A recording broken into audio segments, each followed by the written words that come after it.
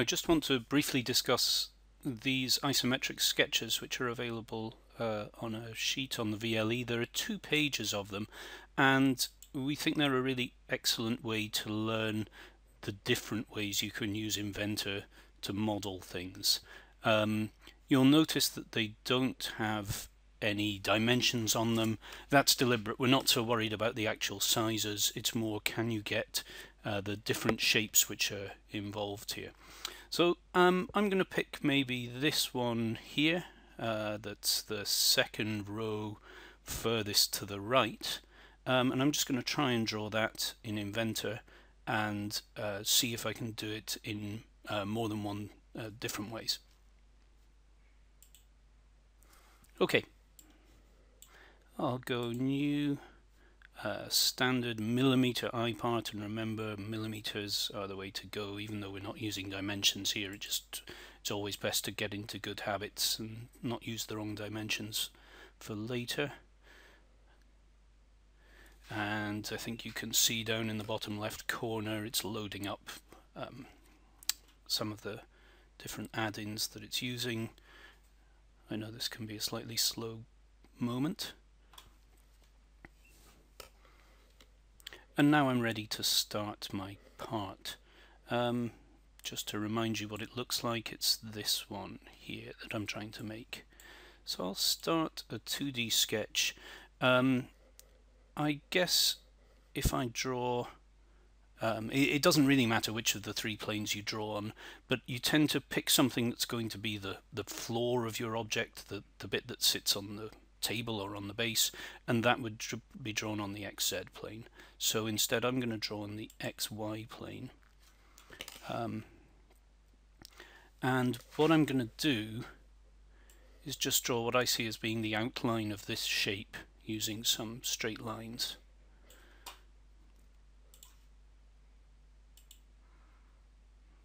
So there's a horizontal line along the bottom, then a line at an angle, a vertical line, another horizontal line, struggling to get that to snap horizontal, there we go, horizontal line, and now let's do another diagonal line like so, and a vertical line closes it off and brings me back to where I started. And I'm going to say I've finished that sketch. And you'll notice that some of this is unconstrained. That's because we haven't put any dimensions in, but that's fine. So these 2 lines here are navy blue in mine, and these are black, which means they would really like to be told their dimensions, but we're not going to bother with that for the time being.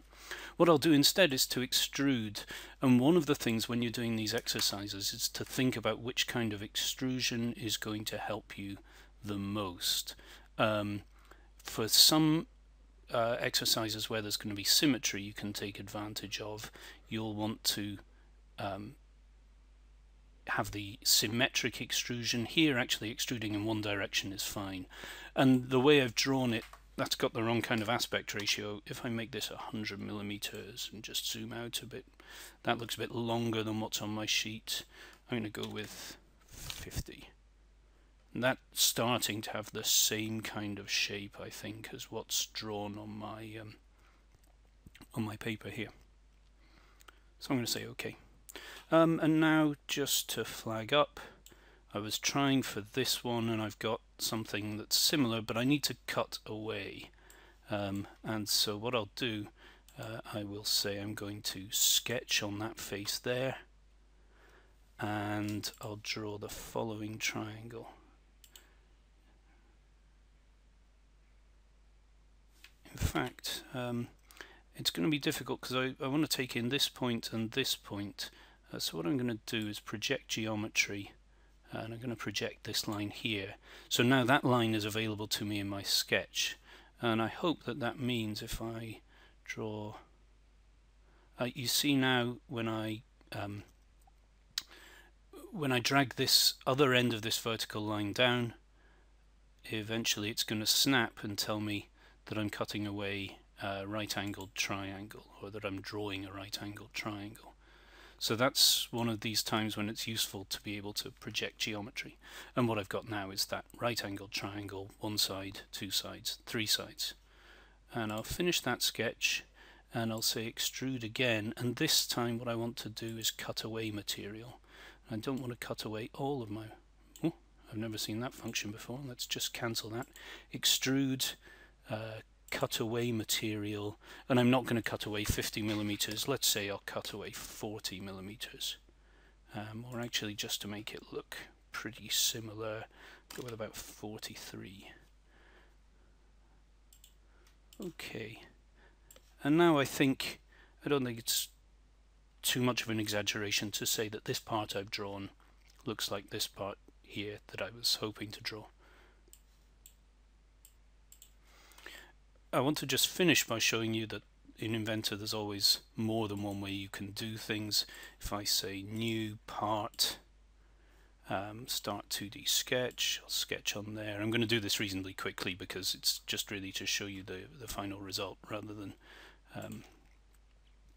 any bit of how I'm drawing out the lines which you've already seen. So draw a line, try and draw the rough shape. But now what I'm going to do is, rather than draw this by subtractive manufacture, I guess, where I'm taking away from what I've drawn, I'm going to draw this additively. So I'm going to draw that shape, and I guess I could just move this just to try and match up with what I'm looking at on the original information. That looks something like the end profile. I can finish that sketch, I can extrude it, and if I go for 100, I've obviously drawn this on a different scale just from zooming out and zooming in. That doesn't really matter, I just want to get it to look approximately right. Something like that is good. And now what I can do, if I just flip it around, again I'm using the Shift key and the middle mouse button, the scroll wheel. I've got the scroll wheel held down, Shift and hold down the scroll wheel, and I can move this in 3 dimensions.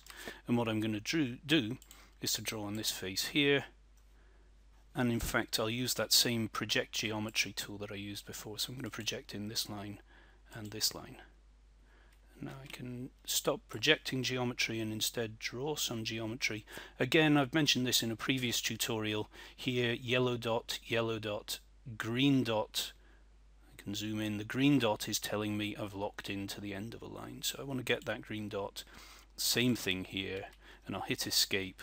And now what I've got is another right-angled triangle, but instead of cutting away a right-angled triangle, I'm adding in a right-angled triangle. You'll see what I mean by that in a second. I'll say to extrude it, I want to go the other direction, and I guess this is probably going to extrude about 70 millimeters or something like that. I'll click OK. And if I just, if I click Home, it's not quite giving me the view I want.